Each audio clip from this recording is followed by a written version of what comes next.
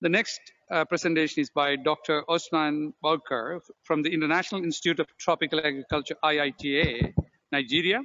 And he's going to talk about drought-tolerant cowpea lines derived through marker-assisted recurrent selection. There has been significant amount of work in IITA, commenced by Dr. B.B. Singh, some of you may remember, in this area as well. Thank you. Thank you, Dr. Siddiq. My name is Ousmane Boukar, as said, and I am standing here on behalf of my colleagues, both from IITA and the University of California, Riverside. And before proceeding, I would like to take this opportunity to present my institute, which is the International Institute of Tropical Agriculture, mostly located in Nigeria, in different sub-regions, but working particularly on cassava, maize, yam, plantain, soybean, and of course, cowpea. So cowpea actually is an important grain legume, adapted and grown in the tropics and subtropics. It provides protein, vitamin, and micronutrients to millions of people, and its sources of nutritious fodder for ruminant, and also in the region that there is no other cash crop, is really a source of income for rural population. This is just to flash out the importance of coffee in sub-Saharan Africa, and more of 90% of the productions are grown in Africa, particularly in West Africa, on about 95 or 97% of the area under cowpea cultivation. And most of the constraints in cowpea include both biotic and abiotic stresses. Despite the fact that cowpea's adaptation to drought-prone area, its yield is actually affected by drought. And the objective of our study was to enhance drought tolerance in improved cowpea breeding lines using marker-assisted recurrence selection. We have crossed two elite lines, IT 84S2246 by IT 98K 1111-1. The first variety was early maturing variety, drought tolerant, and the second variety is mostly striker resistant, but also heat tolerant. We have followed the marker assisted mostly on, as you know, consisting mostly on population development, future recombination line development, and we have screened 300 F3, F4 derived lines.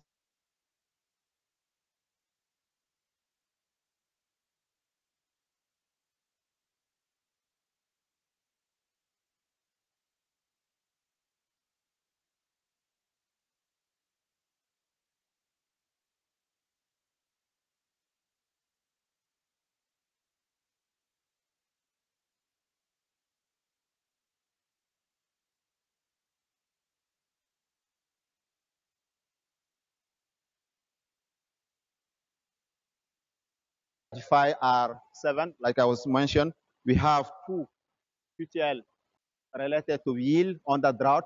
The phenotypic data was collected on the heavy drought, and we have also 5 QTL related to stay green, and those are having on both the parent, the positive allele coming from both the parents. So those plant that had the 7 QTLs were advanced to F9, and we have identified about 160 mass-derived line, and we tested them with 3 checks over 3 locations in our 2 agroecological zone. That is Minjibir, that is Sudan Savannah, and Shika, that are northern Sudan Savannah. And all we are targeting are terminal drought. So here, the figure here represent the grain yield average over these 3 locations. Here we have the parents. The 2 parents are here, and as you can see, there are about more than 30 to 40 lines that were higher than the half grain yield, higher than the best parent that was used in the study. Here is the same data, but summarizing the top 12 lines. And as you can see, we have a line, those 12 lines has more than 1.5 ton per kilogram per hectare. And you can see those, the best line here has only 1 ton per hectare. And I put also that those lines have also showed a good level of fodder yield. That is one of the characteristics that are very important for the farmers. Under also the drought area, we have also tried to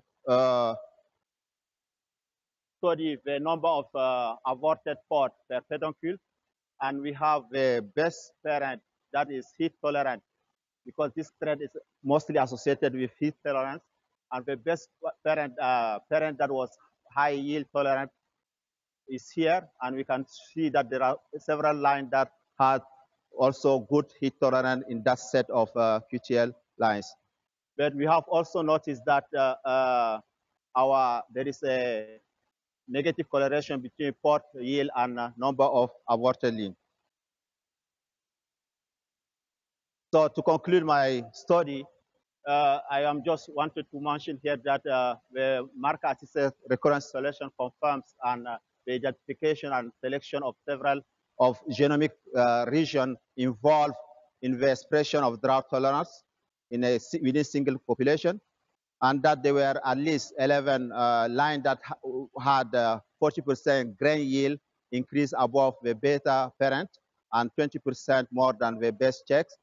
And these superior lines are going to be included in what we call a coordinated yield trial for their potential release in Nigeria. So this work was actually started with the generation with tropical legume ones funded through the Generation Talent Program by Bill and Melinda Gates Foundation. And we had that support of the USAID and University of California, and all those colleagues are here are part of the study, and I would like to acknowledge their involvement. Thank you.